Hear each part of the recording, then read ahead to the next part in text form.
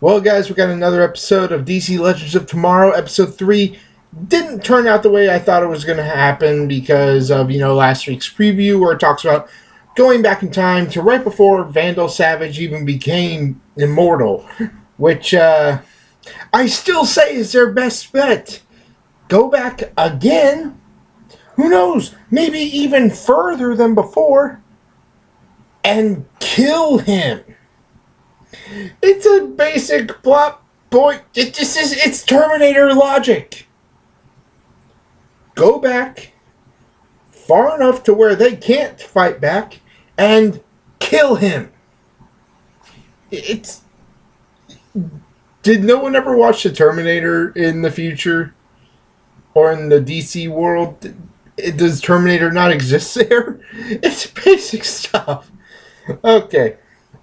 So in this episode, we got Shayera. She is just completely incapable of movement at this point because there are shards of the knife stuck inside of her blood system, which Ray has to go in and destroy. During this time, he kind of bonds with Professor Stein in a way that, well, there are dogs barking. It's driving me crazy. It's just done really well. I guess it's just Martin Stein has said that he never remembered Ray as a student. But here's the thing. He made a good point. He had a lot of excellent students. He can't remember all of them. Dog, shut the fuck up.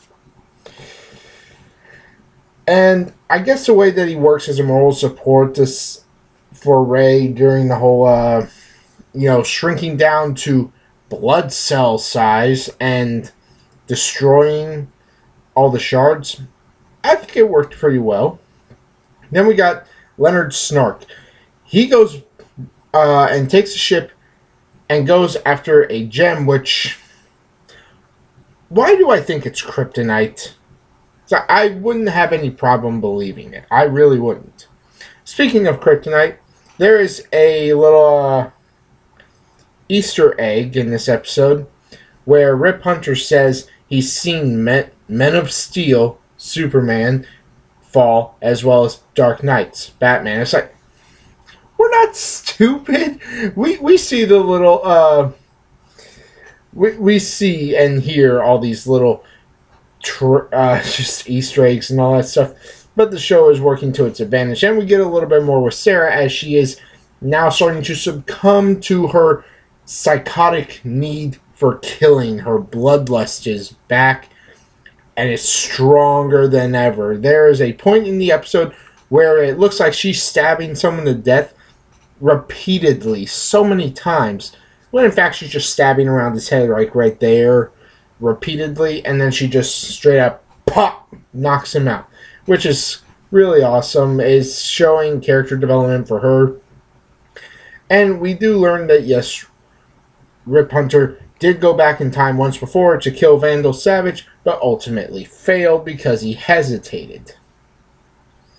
When Snark goes back to steal that gem, he gives it to his father in order to keep his father out of jail, but since his father is an idiot, he tried to sell it and ended up selling it to a cop who then got him put in jail, so he went to jail anyway. All in all, this episode was very straightforward, and I think it did really well. Altogether, for this episode, even though I don't have much to say about it, I mean, like I said, the episode was straightforward. There is that one little nitpick that time travel just, throws right at you. If you're trying to erase someone from existence, you have a time machine. You can go at any point in time in order to just get rid of this person. It's right all there. Just...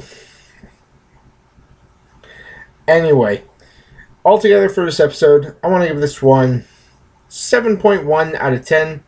It's mainly because the first two episodes, they were spectacular in a sense that they were more along the lines of a bigger setup. And this one was technically a setup as well, but it just didn't seem as epic or dramatic as the last two episodes were. So, altogether, that's why I give it a 7.1. It's still a really good episode.